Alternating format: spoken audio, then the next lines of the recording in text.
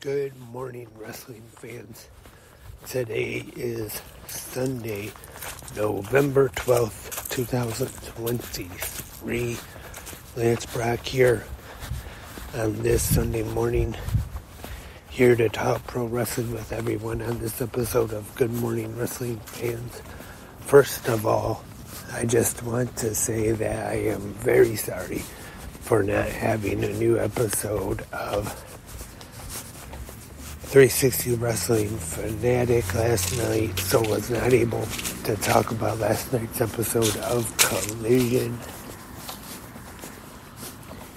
And I believe this might have been the first time since Collision has started that I missed an episode of 360 Wrestling Fanatic recapping the episode.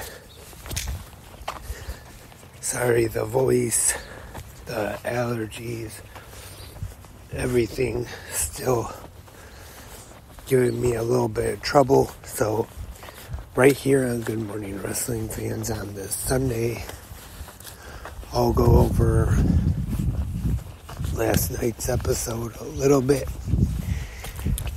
And we kick things off with the usual backstage interviews from all the superstars who will be competing in tonight's matches. Then we go into the intro and we hear some Elton John. Saturday nights, all right for fighting, right here on Collision. And our commentators tonight, Tony Schiavone and Nigel McGuinness. Tony Schiavone filling in for Kevin Kelly this week, who he said was on assignment. Not quite sure what that assignment was. I know he was in the U.S. Because I'm pretty sure he did. I haven't had a chance to watch it yet, but I'm pretty sure he called the Lone Star Shootout for New Japan Friday night. But like I said, I still haven't had a chance to check that out yet. I hope to, though. And back to Collision, we have Andrade El Idolo defeating Daniel Garcia. CJ Perry was at ringside for this one, scouting both men. Lately, she's been teasing that she's been looking for some kind of stable or something as of late. And then in the back, we see Miro watching on the monitor laughing. And Nick Wayne was in action with Christian Cage and Luchasaurus in his corner as he defeats Dalton Castle along with the boys in his corner. And we have Faxian Incunable, Rush and Deristico with Jose, the assistant, and Preston Vance in their corner. Defeat the Workhorsemen and J.D. Drake and Anthony Henry, the Workhorsemen. Sorry. And also, before that, though, we had an interview where Rush and Preston Vance said that they are coming after the AEW World Tag Team titles.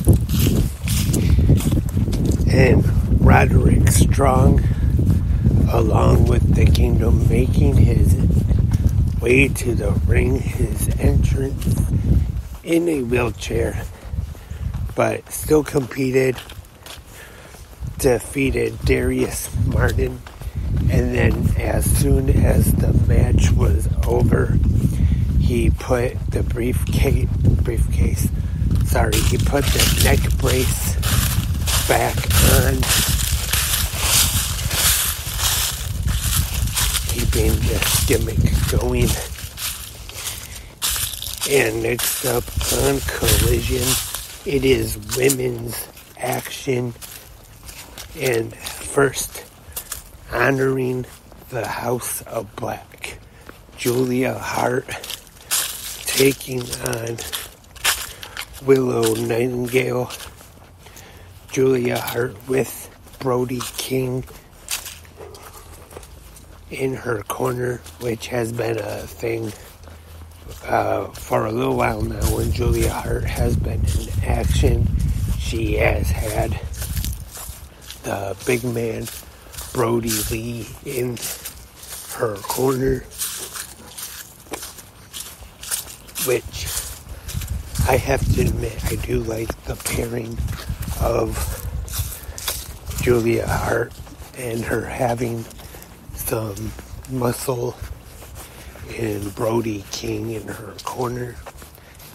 I think they work very well together, having him out there in her corner. And he was even yelling to her a few times in the match, like, get her back in the ring, or in the ring he'd yell and get on her, things like that. I thought that was pretty well. Julia Hart defeats Willow Nightingale, and I'm not sure if this was actually made official, but earlier we saw the House of Black in the back, and Julia Hart told Chris Statlander that she wants it if she defeats Willow Nightingale, that she will get a AEW TBS championship match at the Full Gear pay-per-view next Saturday. And I'm not sure if that has actually been made official just yet, but I definitely wouldn't doubt it. So I'm sure next week at Full Gear we will see Julia Hart defend the TBS championship against, or challenge for the TBS championship, against Chris Statlander. Powerhouse Hobbs, along with the Don Callis family in his corner, is in action next. Defeats Titus Alexander. And after this one, because during the match, No More BS, Paul White is in commentary, and they go over to him because they have the 8-man tag coming up next Wednesday on Impact, or this Wednesday I should say, or Dynamite. Sorry, my head's so stuffed up I don't even know what I'm saying. Don Callis family will be taking on the team of Paul White, Chris Jericho, Kenny Omega, and Kota Ibushi. There, I got all the names right, luckily. With these allergies and my head and everything's been stuffed up so much. Sometimes it's hard to concentrate on what I'm just talking about or thinking about. And in the main event of Collision last night, we had the Icon Sting, Darby Allin, and the Rated R Superstar. I know that wasn't good, but I was trying to kind of do a Tony Chimmel impression there, but wasn't definitely as good.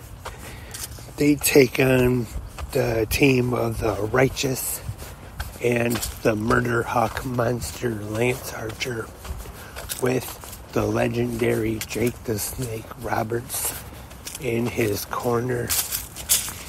And Sting and Darby, of course, they've been teaming for quite a while now. And they work together as usual. And I thought Adam Copeland worked pretty well with Sting and Darby Allin in this one too. And also I thought Lance Archer and the Righteous, Vincent and Dutch in this one, they did a good job as working as the heels against three of the top baby faces in the promotion. And Adam Copeland got the win for his team. Good main event this week on Collision. And overall, it was a pretty good episode of AEW Saturday Collision this week. Again, sorry I didn't talk about it last night on 360 Wrestling Fanatic.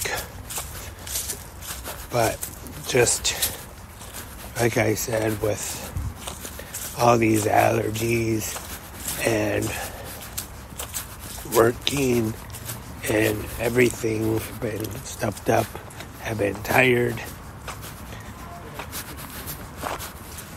But we'll definitely try to be back tomorrow night to talk about Raw. And speaking of Collision will be airing on Friday night next week. So I don't know why when I previewed yesterday's show I messed up and said last night was the last one, but well, it's the last Saturday episode of Collision though, to be fair.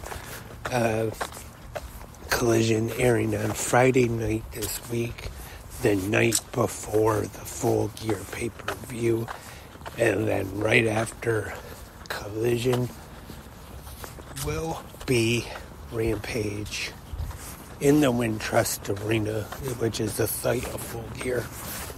So, already thinking about it, I wonder if they'll have to maybe use a new theme song for One Night Only. Since it's on a Friday, it would kind of seem a little silly than playing Elton John's Saturday Night's Alright for Fighting. So, unless maybe they just don't show the intro, but maybe they'll think of a One Night Only theme song they could use, since it'll be a special Friday night Collision. And that is all for this Sunday episode of Good Morning Wrestling Fans. Thank you everyone for tuning in. It is always appreciated you listening, and like I said, next new episode of 360 Wrestling Fanatic will probably be tomorrow night to talk about Raw, and then I will be back tomorrow morning for the Monday episode of Good Morning Wrestling Fans, and I will talk to you all then. But until then, have a great pro wrestling day.